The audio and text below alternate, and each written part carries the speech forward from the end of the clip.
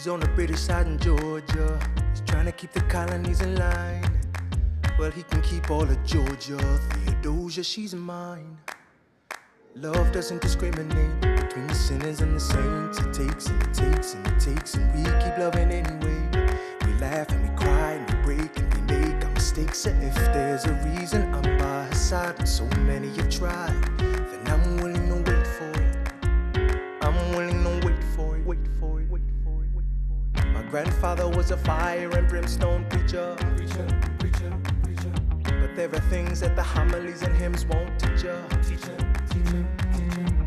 My mother was a genius. My father commanded respect. When they died, they left no instructions, just a legacy to protect. Death doesn't discriminate between the sinners and the saints. It takes and it takes and it takes, and we keep living anyway.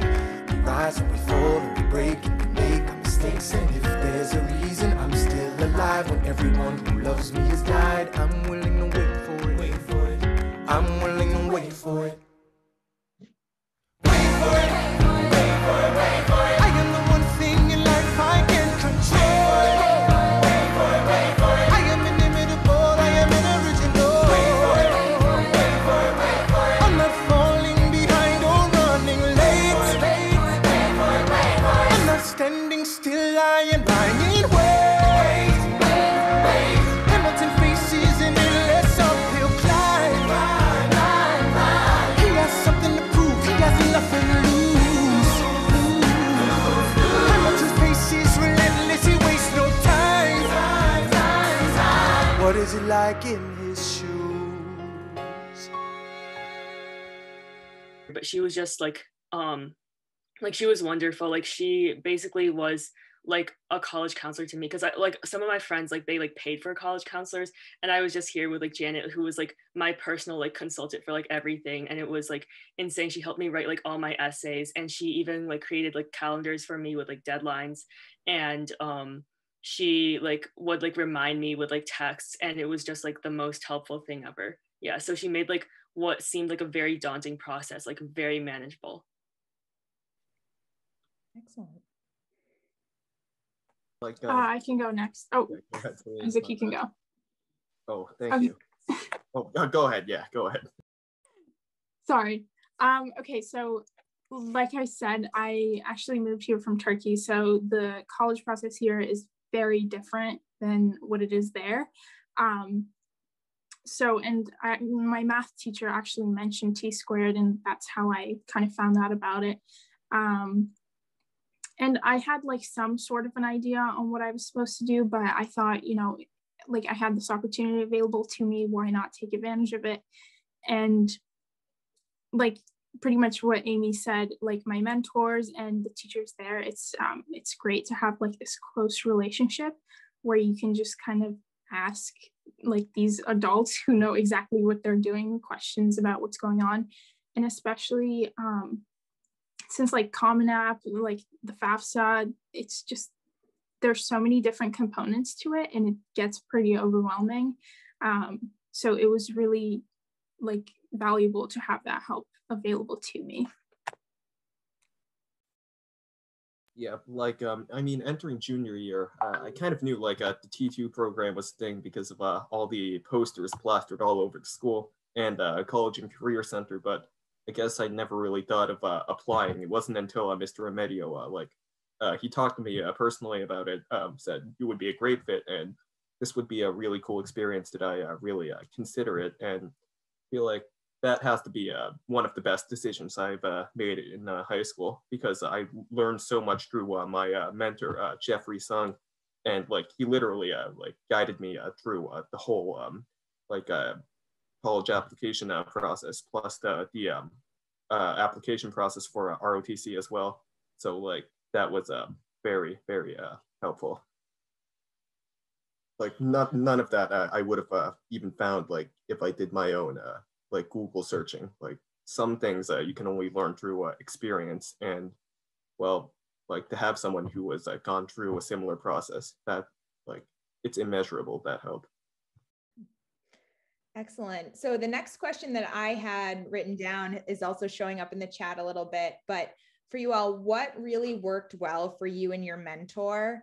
And then we also had a question that was, what do you wish your mentor had done more of or less of? So, you know, what sort of things do you feel like worked really well? And maybe if there was anything that didn't work well? Yeah, so, oh yeah, there's like, I feel like there's like two sections to this question, like before the pandemic and then after the pandemic, because like so much was just different. So before the pandemic, Jen and I would probably meet like once a week at like a coffee shop. And yeah, like I used to be a barista, so like I love coffee, so like it works really well for me. And I think yeah, when we first started meeting, I was still like a junior. I hadn't really like started anything. And she was just like, yeah, we should just make your college list. And so building up from that and just like getting used to the process of like doing research, because like I was like super unfamiliar with like how to do research. I had like no idea, because like what I thought was like, you go on the college website, you like look at like what they say, which is like for every single college website, they're gonna be like, oh, we're like a great college, like this, like we're just like great, like it's just gonna be like all good. But like Janet kind of like was like, well, you have to like dig deeper, you have to like consult like US News and like all these other websites. So like the weekly basis like meetings like really works well for me. And if I like had any other questions for like research, I would like text her, or I would like call her. And yeah, and then after the pandemic hit, we found that like Zoom worked really well, because like I could like share my screen for my essays, and she could like share her screen if she was like helping me research. And we also would meet maybe like once a week. So I think like just setting up a time like when you guys are like both free would really work well. And then just like every single week reminding each other to like meet them. Yeah. Like for me, before the pandemic started, actually, Jeff and I didn't really meet that frequently. Like I think we met like once in a coffee shop in January, and once on the T2 field trip to Brandeis, which shoot, I think you guys are juniors right now, so scratch that. It's a trip that they normally do, I guess. Like if we did, Isaac, we did a virtual version of it. We basically did what you guys had done on campus, but over Zoom. So they know what the retreat is and they experienced it, just a different version of it. I see. My bad there, guys. But anyways, we really started like talking a lot more after the pandemic. And for me, like we mostly communicated through email and sometimes phone call. And like we talked about basically like we went through the entire process. Whenever I got something done, I would let him know. And he would read over some of my essays and give the suggestions. And like every time there was like some sort of a deadline coming up, like you have to get some paperwork in, or you need to get a, this is for ROTC, but like the fitness, like the fitness test and recommendation letters. Like every time like we had a deadline coming up, we would check in, make sure like everything was on track. So that was definitely very helpful. We texted a lot also. Yeah, so me and my mentor, her name's Sally Marks, our main form of communication was mostly over text and Zoom or FaceTime. That was like during the pandemic. But before that, we used to like meet over at the coffee shop, stuff like that too. So yeah, Sally went over basically most of my essays, helped me with editing, like came up with ideas. So that was really helpful. Also, Marcia Kess, I can't respond to your chat for some reason, but I would love that. Thank you. Oh, sorry. I just wanted to like add one more quick thing. I totally forgot to say this, but like the first half of senior year, the meetings were like much more than just on a weekly basis. It was more like every other day, just because like the deadlines of the college apps were like coming like so quick. So yeah, just like and like the meetings are probably going to be like once every day. Like even like I would just like call Janet and like be like super panicked at like, I don't know, like 10:30, and I was like, I don't know what to write for my essay, it's doing like 2 hours. And yeah. That's amazing. It's so great to hear that you all had such wonderful relationships with your mentors. And I think a huge thing, you know, sort of thinking about what you're all saying is the communication back and forth and the importance of responding, right, in a timely manner. Yes, Celine? Sorry, I didn't mean to cut you off, but I also wanted to add, it was really helpful for like, I don't know if this was the experience that everyone had, but it was really helpful if like when my mentor just kind of texted me and kept reminding me of things, because it got so overwhelming at some point that I just forget about things. So if you are a mentor right now, I totally recommend you doing that. That's great, Celine. Thank you. So the next question, again, one that I had that's also showing up in the chat is, what advice do you have for the group at this point in the process? So juniors and their mentors, it's May of junior year. What is your advice for them? I think I can give a crack at that. This is strictly coming from my own experience, but I found it to be helpful to start as early as you can on your essays, because like those, like at this stage, well, there's a lot of stuff you can do, but you can really craft an essay and like show yourself through it. And what I would suggest like in this time is really like reflect on, as hard as it may seem, to reflect on like everything that's happened in your life, like the past 17 years, how you became the person that you are today.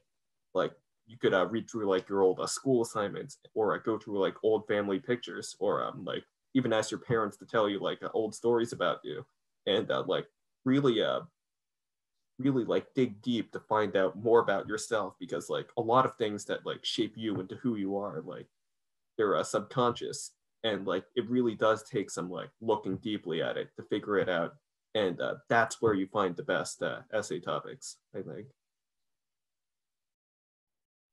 Yeah, I absolutely cannot agree more. I think the best decision I literally like ever made in my life was getting my essay done before senior year started, because it's just like such a big roadblock like out of the way. And like reflecting off what Isaac said, like I think the hardest part of the essay writing process isn't actually like writing things, but thinking of like a topic, because like you have like 650 words to like basically say who you are, and it's going to be like the college people's like only ever impression of you, like just like being yourself.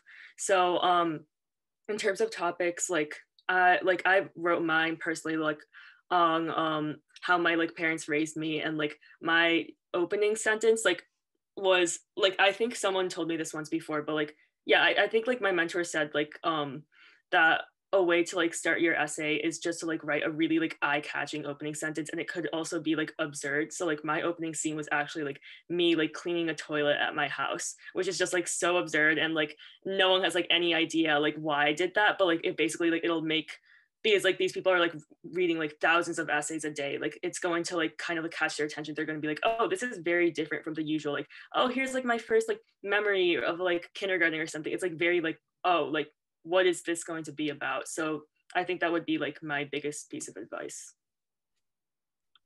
Yeah, I completely agree with Isaac and Amy said. Unfortunately, I had a different experience with finishing my essay. I could not come up with an idea for my essay for so long. And then it just hit me one day at 3 a.m. in the middle of August. So, and I wrote mine about Turkish coffee and like compared like the process of making it itself to my personality. And I say like definitely research like the most common essays, because you don't want to do that. Like Amy said, they're reading like thousands of applications a day. You want something that like catches their eye, and get it like done as early as you possibly can. And the thing that I found was the hardest was actually like making it reflect a piece of myself. I think digging deeper is the most important thing you can do while writing your main essay. And I also suggest that you add your personality in your supplement essays as well. Like it's important to explain why you'd be a good fit to that college, but it's still a place where you should be kind of reflecting on your personality and what makes you different from others, that makes you a good fit to that school. Also, do your research about what colleges I say have a wide variety of like schools to choose from, because it's easier to just kind of shorten that list rather than like add on schools later. It's also important to be aware of like the schools you're applying to and their like financial need things. Some schools are need aware, which means that if you apply for financial aid, that might affect your whether you get into that school or not. Excellent. So it sounds like overwhelmingly the advice from you all is to get that college essay done over the summer. And that's, you all did that. So that's amazing. My next question for you all is, how did you handle the college process when things got really stressful? How did you handle it? Any suggestions for the group when they're feeling really stressed? So I guess I would suggest spreading out like the entire process as much as possible, because, well, like, I'm sure you've all had like experiences like cramming homework in like the last night, and like that's not good. And like when you're writing an essay that's supposed to like, well, I'm not really, but like I'm exaggerating, like express like your life story, your whole life story in like 650 words, like you're not going to be able to do a good job. So if you get started early, like the problems will come about earlier also. So you'll have more time to ruminate and think about it. Like I started my essays, I think like December before the year before, which like I wouldn't say like I wouldn't necessarily recommend that to anyone, but like the period of time I had like to consult with my mentor or read over with my parents, like all the edits and all the problems that I like discovered and like fixed somehow, like it resulted in the finished product being something that wasn't remotely similar to the first draft at all. So like more time you have, like that's good. I think that's what I'm trying to say. And like you're not going to feel as stressed in a particular moment. Like yeah, last 2 weeks before I submitted my application early, I don't think I really like stressed at all, because like everything was already done. If you can block out your time in December and get to that point, then I think you'll be in really good shape. Yeah, I had a similar experience to Isaac's, where like there wasn't a point that I was really, really stressed just because like of how great a job my like mentor had done, like helping me. So yeah, but basically whenever you're stressed, like I think like the best thing to do is just cry, let it out, like go for a walk, come back. Yeah, like just like really general advice. Going off of what Isaac said, like there's like I think my uh like biggest challenge, like my biggest stressor was just how many parts there were to the college process. Cause like before I was like, okay, so I know there's like applications, and I know I probably like I just have to write an essay and I have to like answer a few questions and like I'm going to submit it. And I completely did not know that first of all there would be like writing supplements. So like for each college there would be like maybe like 2 or 3 like essay prompts that you would have to answer in like addition to your Common App essay.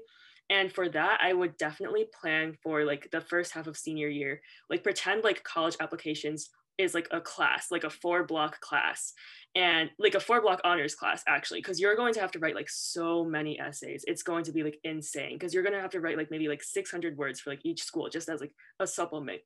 And another thing that I did not account for was sending scores. So like I don't know, like if you have taken like the ACT or like SAT, or like you've taken like some like APs so you can like get credit at your schools, you actually need to send the scores like separately. You can't just report them in the Common App. So you have to like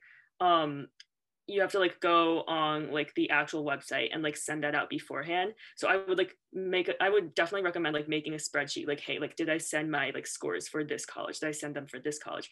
Another thing is sending your transcript. Had no idea you had to send your transcript. Like I would definitely like make a spreadsheet that has like, hey, like this is when the application is due. Did I do the supplements? Did I send my scores? Did I like give my transcript? And then the last thing is financial aid. Get your FAFSA done, get your CSS form done. I only thought there was a FAFSA form. I had no idea there was a CSS form. And yeah, I would definitely recommend getting those done like as soon as possible once you've finalized your college list. And yeah, so like I think my biggest thing was I just did not know there was like more stuff to the college process. Yeah. Yeah, I completely agree with what Amy and Isaac said again. But in addition to that, I was also kind of like a part of the arts thing. So I sent a like a portfolio as a supplement to the schools that accepted it. And it was kind of a lot to like research which schools accepted them, which schools didn't, because they also have like their own subset of like rules. Like some of them wanted in like a certain format of like pixels per picture.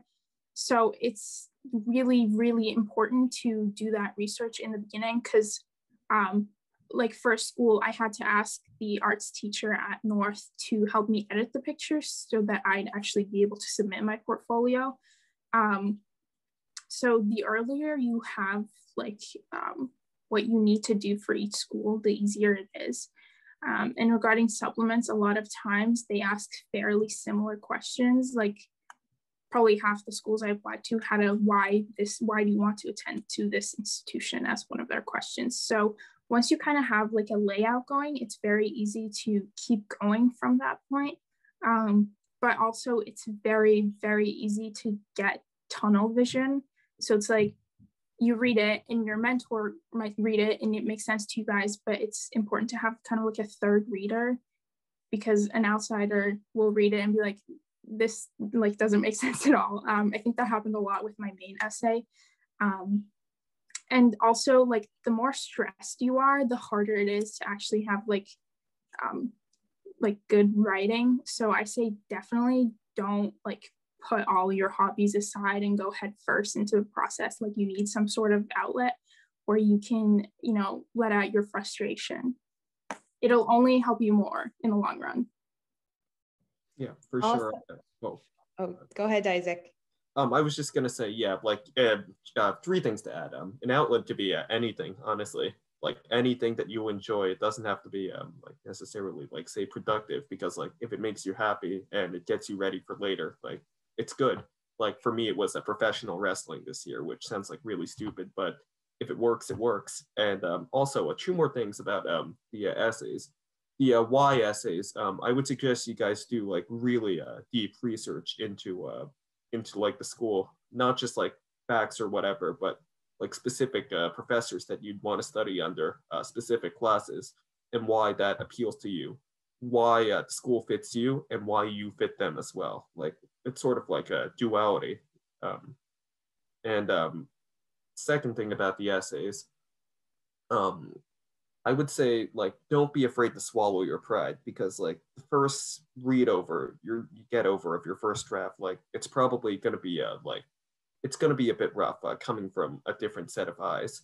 And I know like it's hard to like take criticism a lot of the times. Like I had that when my mentor first read over my draft, but like I would really recommend getting over that and like seeing how you can improve. And like this can happen time and time and time again. So it really is a process, but yeah, like be open to change, but at the same time, follow your gut instinct about what to do, but don't let your pride cloud over anything. Go ahead, Celine. Yeah, I just wanted to say, swallow your pride, but also this is your time to brag. Like if you read 2 books a week, and don't think to yourself, oh, this is silly, like they won't care, they will care. Or like you take care of your siblings every day. I don't know, do the chores around the house because like a family member's sick and you have to take a lot of responsibility in the house, in addition to your academics and your extracurriculars. It's very important to the colleges. It shows that you can take responsibility. So. Yes, Amy. Yeah, I have like a lot to say on like the topic of essays, because that was definitely like so challenging. Just like another piece of advice for the why us essays, like what Isaac said, like just research a lot, and like a lot of the research actually doesn't come from the school's website. Like I found a lot of the important pieces of advice for like interviews and for supplements to come from like sites like Quora, like Reddit. Definitely make a Quora and Reddit account. Like it's so helpful. And for the why us essays, like I think the general formula of how I did it was like 40% me and like 60% the school. So I would spend like the beginning of the essay just kind of like, hey, like this is what I did, like this is like the kind of person I am. So like maybe like a basic example would be like if the school like lets you choose like what it has like an open curriculum, which is like, I think it's like you can choose whatever classes you want to take, then I would be like, yeah, in like high school, I didn't really confine myself to one category. I was like a math person, but I was also an English person, but I also like did like journalism, and I would like say like how I was like, I liked like all of these different areas, and then connect it to like the school by saying like, well, like I saw at your school, like you have like an open curriculum, and like I feel like I'm really going to thrive there. So like basically like use your high school experiences to like build an image of you in college and then connect it. Yeah.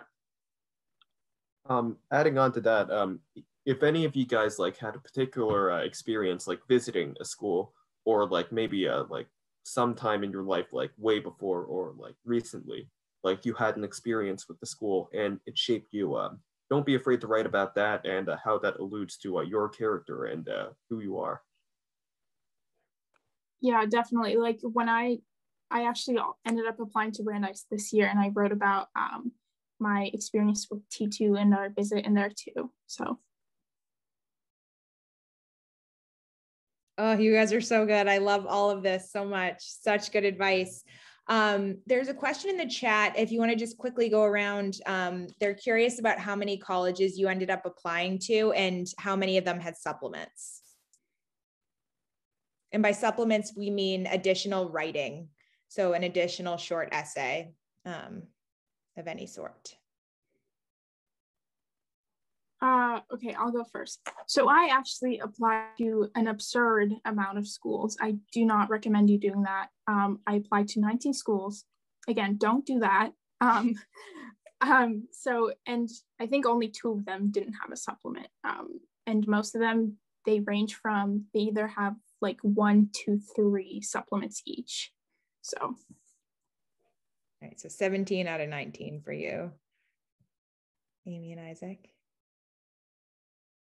Sorry, I'm trying to find my spreadsheet. Like I honestly, I blanked on like the college process after this year, so. I can go then. So for me, I only applied to 3 schools, but I was planning to apply to probably like 17 more. So 3 schools, UMass, Harvard, and BU. Like all 3 of them had supplements, but UMass Amherst, they have optional supplements, which like, I guess in that case, like, I guess it's sort of optional, but it never hurts to get it done with anyways. Yeah, we always say with the college process, optional is not really optional. Okay, I found my spreadsheet. So I applied to 15 schools, and then over here I wrote if they had a supplement or not. So only McGill and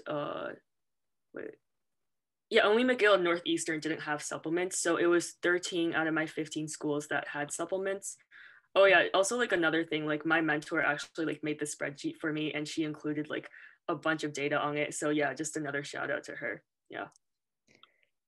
That's awesome. So it sounds like you all had some sort of organization system that you were talking about, like a spreadsheet or an Excel doc where you're tracking, yes, deadlines, supplements, financial aid docs. So that's great. Everybody should have one of those. And for the current juniors, we have a sample Excel sheet that I think we had shared with you, but if anybody needs it again, we certainly can do that. So we don't have too much more time, but I would love, we have a question in the chat about the financial aid process, and you guys touched on it a little bit, but just a little bit about your experience navigating the financial aid and merit aid piece, and any advice you have in that regard. Yeah, so basically public schools only require the FAFSA. You don't need to do the CSS. Say you're applying to UMass Amherst, you don't need CSS, only for private schools. But the FAFSA is kind of, I'd say a little bit more on the surface. The CSS profile really goes into depth about the information. Like I believe the FAFSA only asks for 2019 like tax info, like assets, that kind of stuff. And then CSS also asked for like your 2020 like employment situation, like how much money you were making in 2020. So I say definitely put like a good chunk of time aside to do those things. You don't want to leave it to the last minute, because there's going to be some like random question. How am I supposed to know what to answer this. So you're going to need to do some research for that too. But yeah, I believe, actually, I don't remember the deadlines for those are, but like get a good amount of time to sit down and do those with your family. And especially for the CSS profile, what I would recommend is submitting them for each and individual school, like right after you applied, or like press the submit button, or like right before the deadline, because they charge for each school. So unless you're absolutely sure that you're going to be applying, like I wouldn't recommend doing that, because like I didn't know that until after like I submitted everything, and that was like $300 out of my pocket. So I'd like you guys to be able to avoid that. Oh yeah, sorry. I didn't catch the question because I was sharing the spreadsheet with the. Oh, yeah, that's okay. Just any advice in regards to the financial aid process? Celine and Isaac sort of shared, like making sure you're on top of deadlines and only submitting applications, financial aid applications to schools you're actually applying to save money with the CSS profile. So I don't know if you have anything else to add. Oh yeah, I think like deadlines are like so important. Also, one of the struggles that I had, I don't know if, like, I'm just very forgetful. So like I kept on forgetting my FAFSA password, and it was like such a pain because like every single time I logged on, I would have to like get it sent.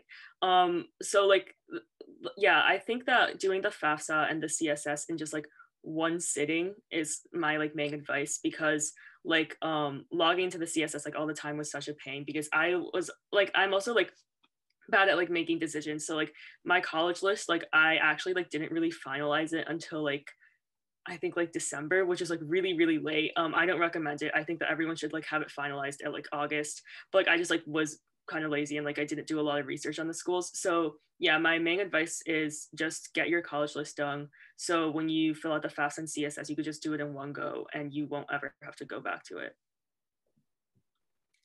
Great advice. Oh, I wish we had more time. So I want to make sure we have time for our breakout rooms for the juniors. So one last question to end on. Looking back over the past year, the past 18 months, if you could just share with us something that you're really proud of.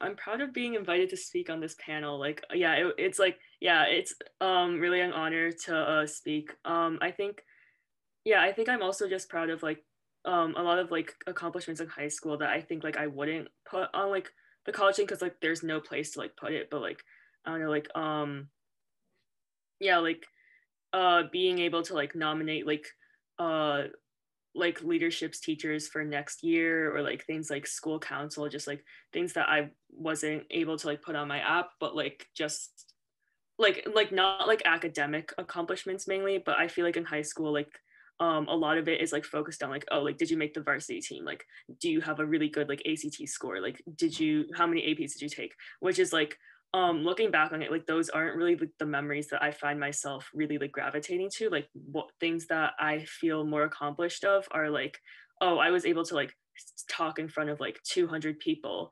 I was able to like make friends with like the quiet kid in class. It's like things like that I think really make high school like well. So like, yeah, like I know we just spent like a lot of time like talking about college, but I think that more importantly, like instead of like thinking about college all the time, also think about high school. Think about like all the teachers you're going to meet now. Think about like this amazing program and like all the friends you're going to meet here and amazing mentors. Yeah, that was really cheesy, but that I think like the best accomplishments are like people I got to meet and like things I got to do. I love that so much. Oh, so good. Celine and I. Okay, I'll go next, I guess. I'm just very proud of, I guess, where I am today. That sounds kind of cheesy too, but you know, it's just like the college process seems like this never-ending cycle.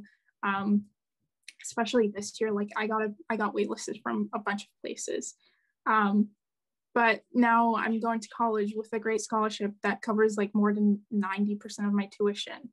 Like I say just do the best you can. It really doesn't matter where you end up going, like in the end. Who knows, maybe you'll go to graduate school or whatever. Just do your best. Like, it doesn't matter where you go to as long as you do your best and, you know, accomplish what you actually want to accomplish and not what others want you to do. I think that's the most important thing. Like, it's so easy to get lost in that, especially like in Newton, where it's like such a competitive environment. Again, sounds cheesy, but do what you want to do, go where you want to go. So awesome. All right, Isaac, want to leave us off?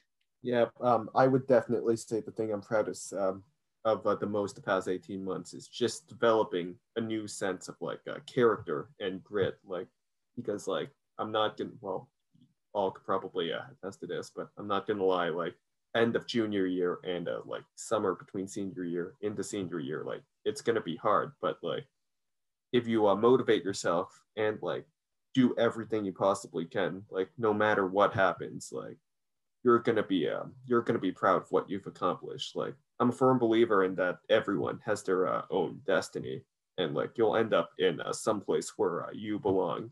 But like the thing that always gets me is that like if I know that I've done everything I can and I get to somewhere, then that's great. If I know that I've done everything that I can and I didn't get to somewhere or the place I wanted to go, like that's just reality. But at least I'm proud of the effort I've made. So I would definitely say, like, how do I put this? Like, control what you can control, I think. Yeah, it's the best way to put it. Yes, Celine. also, I just want to add really quickly, if you need any help with any part of the process, just reach out. Like, you have the school email. I don't know if Isaac and Amy would agree to this. Yeah, I'd be down, completely down. If it's already a very stressful process, like if like us answering a question you have makes it any easier for you, just reach out. Also, like if you have any questions about women's colleges specifically, shoot me a message. Oh yeah, sorry, just like one final thing. Yeah, I wish like someone had told me this in junior year, but like about like the college process, it's like in my friend group it was like just weirdly like competitive. And like I think that my best advice would just be like, don't talk about it with your friends, because like it is a big deal. It's like basically everyone's future, and like it like makes or breaks friendships. And like I know it sounds like stupid because it's just like college, it's just like the next step in your life, it's not even like what you're going to be doing for the rest of your life. But yeah, basically like it caused a lot of drama, and I like just don't think it's worth it. Yeah, and like Celine said, like feel free to reach out to me. Like I think I shared the spreadsheet with my personal email, so if you guys want, you could just like shoot me an email, or like shoot me an email through like school, and like I can like help you look over essays or like give you more advice. Yeah, that is so generous of you guys. That's amazing. Thank you. And for the juniors, I hope you do take them up on that, because you know, sort of like I said in the intro, like we do find that students learn the most and learn the best from other students who've been through it. And these guys are all so inspiring and really did a great job the last 18 months. So thank you so, so much for being here. We really, really appreciate it. And we hope that you'll continue to stay connected with T2 for all the years to come, because you mean a lot to us and a lot to the program. So thank you. So for the last 10 minutes or so, we are going to open the breakout rooms. So for mentors and mentees, you'll all go to your breakout rooms. For those of you that are on the wait list in the program, you'll stay in the big group. If you don't have any questions, you can hop off. If you want to stay and get a question answered, feel free to stay in the big group. But we'll go ahead and open the breakout rooms. And then also just a reminder to make sure you schedule a time to meet before our next large group meeting while you're in your breakout rooms. So I'm going to go ahead and do that. And Amy, Celine, and Isaac, thank you again.